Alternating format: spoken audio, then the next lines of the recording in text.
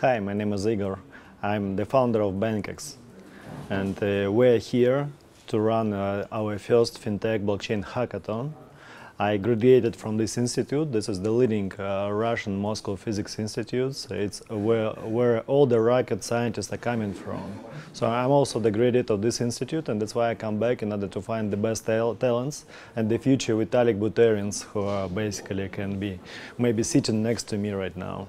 So I got a very diverse background before doing BANKEX. First of all, I have graduated from Moscow Institute of Physics and Technology. I have master in economics. I have master in journalism. And finally, I got MBA from Stanford Business School and spent 3 years in the US and California. Before business school, I was with Deloitte, corporate finance, and McKinsey & Company. I was a consultant for 2 years, and then while being in business school, I spent my summer internship in Chicago. I was in Chicago in Citadel Hedge Fund as a summer investment and trading associate. So after graduation from business school, I was involved and ran a couple of startups in Silicon Valley. I worked for BBVA Innovations. I worked for Bessemer Venture Partners. I worked for many firms.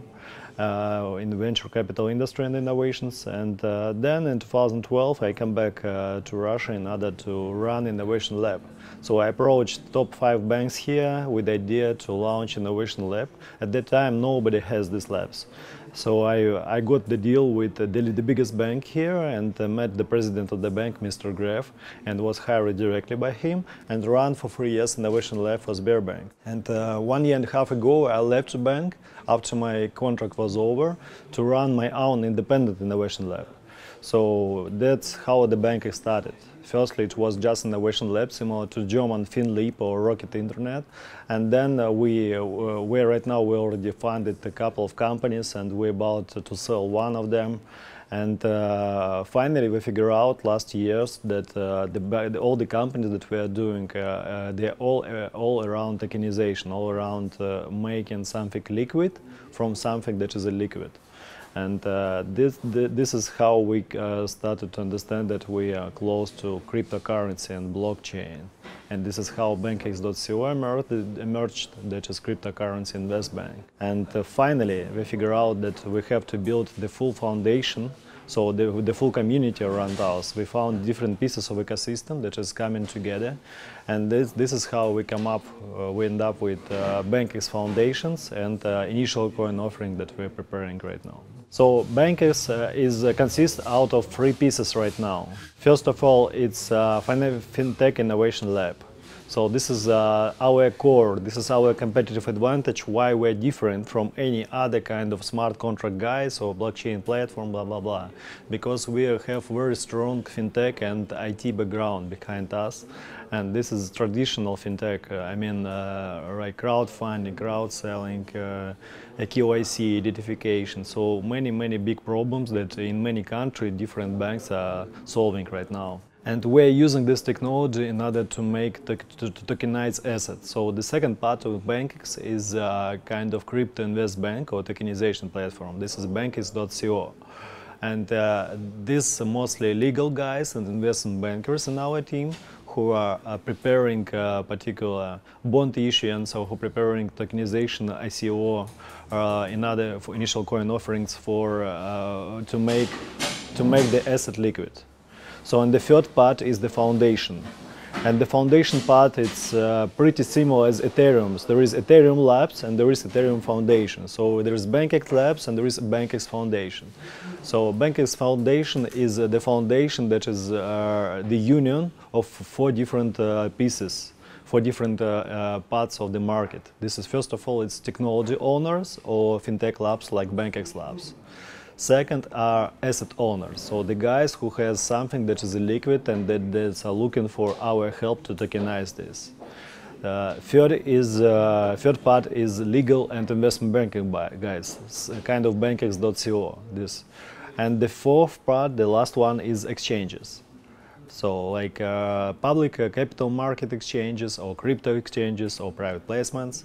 And we have a couple of products that is leveraging all those the full cycle. So one of them is securitization of the payday loans companies here in Russia, and the second one is crypto gold, when we tokenize the gold and moving this to crypto exchanges.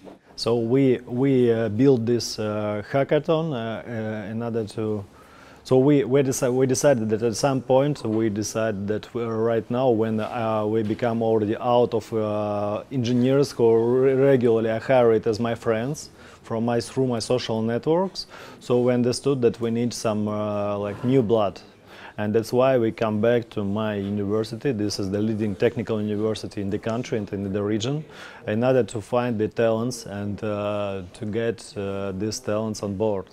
And we gave them exactly the same problems that we are solving within our real business. And we are looking, for instance, these are problems, they are pretty big one. For instance, they are making the blockchain contracts legal. Making all the smart contracts like enforceable. So it's just one of the problems. Decentralized KYC.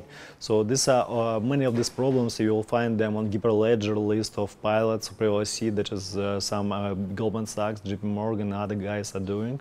So basically, we're solving these problems right here.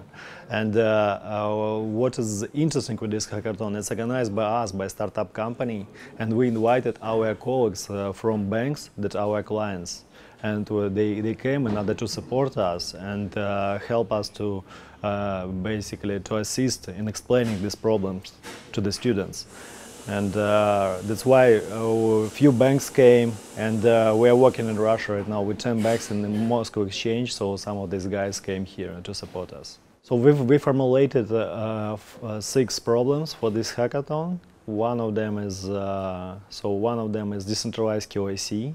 This is the problem that came from one of our clients, Roseurobank, and the idea is that there is a ledger of identities that is redistributed through different banks, and when the client is coming to the new bank, they can just find his identity in another bank where he already got authentication. So it's one of them. Another one is we took from GitHub the stack of Quorum and JP Morgan Azure project, and we basically gave it to our audience and asked them to develop some advanced contracts and services on top of this Quorum project. It means that as soon as this will be done, it's just another product ready to run on top of JP Morgan in New York. So it's the second one. Another one is pump accounts. It's basically automatic trading, automatic investing, following another investor on cryptocurrency exchange. It's used in some forex account. It's used in regular capital markets. So we asked guys to develop these kind of accounts and the contract for cryptocurrency. There is one more, it's time tokenization contract. So we have the product within the BANKEX labs. It's decentralized KYC and making any person as a bank agent. So it means tokenize the time of this person in order to give him an opportunity to make money while delivering the bank credit card. So this means tokenization of the time, and we ask the guys to develop the blockchain API and blockchain smart contracts, Ethereum smart contracts in order to trade time. Yeah, so there are some more. There is, for instance, like escrow. There is some simple stuff like escrow contracts on top of Ethereum that we're gonna use for our private placement in the US when somebody private investor that I'm gonna meet in my trip to US will send us Ethereums or Bitcoins, and then he will get back our BANKEX coins. And there is a separate escrow where all these things is coming to. We have huge plans for this year. So right now we're in the middle of ICO process for our foundation. So we incorporated the foundation in Singapore because this is one of the best in the world jurisdiction for cryptocurrency foundations, where Ethereum is incorporated as well.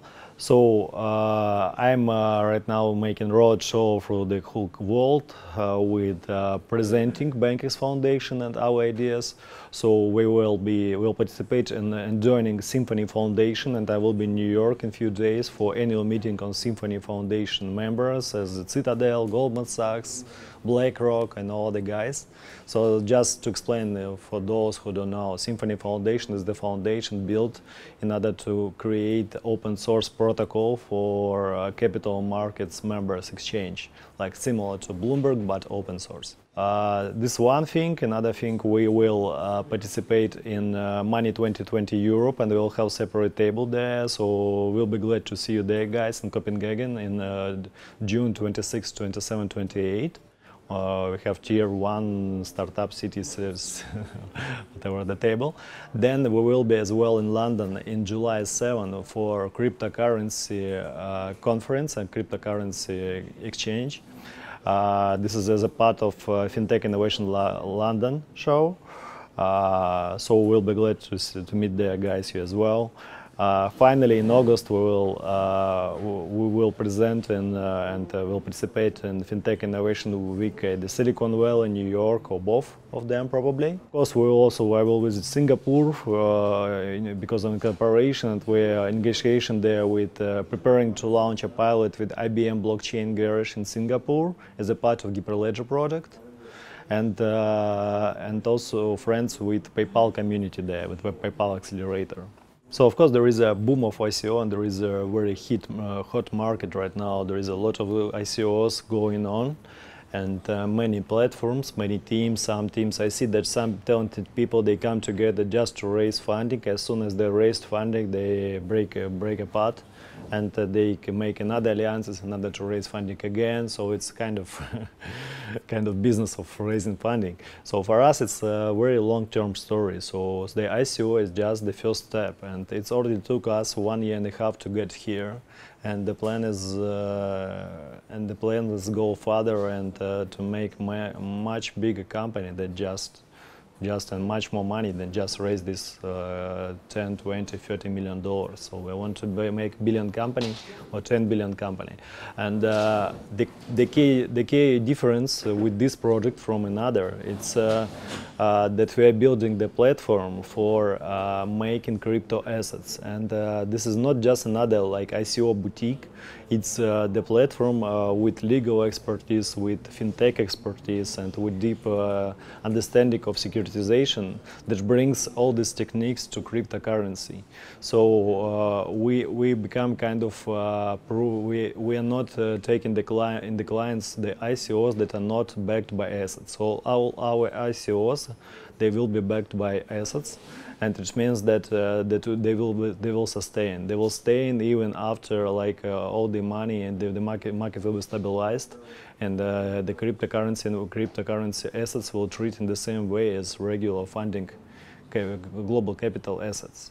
So our assets will be very well positioned because they were backed by real cash flows in the real world. They will be backed by real estate, land, art, and a lot of things that you see in the world right now.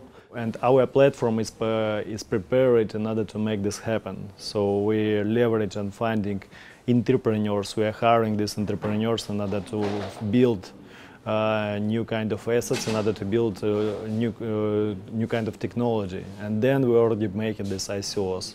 So no bubbles, just like real stuff. So we have, in terms of our long-term plans, we want to build the big alliance and the foundation consortiums that the biggest, the leading banks from all over the world and exchanges will be part of that, and big parts of assets or associations represented, a lot of like small, medium enterprises all over the world will be part of these foundations. And so these guys, they will meet each other, and this will be like a place where they will meet, negotiate, and come to the one protocol of value exchange and securitization of these assets and bringing liquidity. So they will come there in order to decrease the cost of capital for small businesses and these non-liquid assets. And this will be the interest for asset owners. For financial market, the interest will be to get the new investment tools to get the new investment tools where they can invest money and basically make money work. So it's already happening right now, and then basically in our region we already succeeded in doing that, and we want to grow this all over the world. So BANKEX right now, it's the company that is represented in 2 countries. It's in Moscow, Russian Federation, and in Singapore. Me, myself, I'm the founder and the Ukrainian citizen, so I'm kind of expat in both of these countries. And the plan is to open also New York office. And foundation will be registered in Singapore jurisdiction. BANKEX Labs as a fintech factory will be registered in US. And in Singapore we are doing proof of concepts, and we plan to get sponsorship for Singapore government. And our final destination in terms of client is US and New York. So that's why we participated in many conferences there. So, and BANKEX right now, it's around 15-20 people. We have in BANKEX Labs, we have 2 companies, our subsidiaries that already got funding, and we continue to grow this part of business. So I'm right now in the process of hiring and finding entrepreneurs to run these things separately, so I could concentrate on the foundation part. And this will be our core still. The lab will be the place where we will come back in order to find the right technology and the right expertise in order to make a tokenization work and tokenize the new type of assets. So we expect that we will find new type of assets in different parts of the world and see the market opportunity, and then we come back to our BANKEX Labs and say, hey guys, we need the technology, we need a team that is gonna tokenize that. And they will either do this, they will find them on the market, they will hire them, they will just make a partnership with them, and they will bring us this technology, they will bring us these teams, and then we will be able to basically to tokenize this all over the world. So the best success and the final goal for us is to make something crypto assets public on the cryptocurrencies, and then to make these crypto assets from cryptocurrencies to move them to the public exchanges. So as soon as our assets will become tradable on the NASDAQ, it means that our concept won. It means that we become really like a issuable agency, and the guys who make reliable, very reliable crypto assets that is got a trust from traditional capital markets. So when just let's assume that you are the young blockchain coder and the talented guy who thinking about where to spend his next 5-10 years and the best way. So I would thinking about strategically about blockchain and the ways it's going to be used. And until now, it's mostly was used in the business cases of cost saving, when the big corporations wanted to save some budget, some cost, decreasing the amount of lawyers, decreasing the amount of accountants, audit, security, blah blah blah, so something like that. But this already it's about over. Then it was settlement time decreasing. The most interesting part, the next generation part, it's to build new assets. When the blockchain enable new asset classes and new kind of new economics. So let's just think about about the current capital markets. So they exist because just there is some kind of assets that could be tradable like within one day or couple of days, and they could be trackable. There is complex legal procedures behind that. So there is a lot of limitations, and you just imagine like a big all the other world that exists behind these limitations. You will understand the full potential of blockchain. It means that many other worlds, many other pieces of assets, like for instance the art, like the painting of Raphael or whatever. Then there is the air, the water, the gold. So this with blockchain you can help the money to go to the best and to very good causes in order to make this happen. For instance, you can help like to build new schools for the painters, because they will get funding because of their future paintings. Or you can help people to find and to explore the water in their land, like in Africa, because like they will get also it could be funded through blockchain, through crowdfunding process. So there is all over the world there is many applications, and as soon as you can do this, you can go out and you can participate in many interesting projects. Will just help you to express yourself. Yeah, so if you're just thinking about that you're more conservative user, so you have some traditional asset and you're just trying to figure out what you can get from this technology, then you should probably imagine about you should think about decreasing your capital cost of funding, for instance, here. So you get funding through bonds or from the bank. You should think about if check with us if we can help you to decrease this cost of funding, because we can increase the trust on the bank side. So we'll implement some kind of blockchain technologies, and the bank will trust you more, because they will be able to track the asset and to trace the custody like regularly, not just by monthly or quarterly or annual audit or due diligence, but regularly for technical stuff. So this we already can do. In some cases, if you own the business that is very complex and it consists from small parts of the same regular things, like franchising model for a different retail network, then you could find difficult to get a funding for these franchises, small businesses, and we can help you with this as well, because as I said, we are first of all fintech guys, and second we are blockchain guys. It means that blockchain is the way for our fintech technology to grow and to make them global,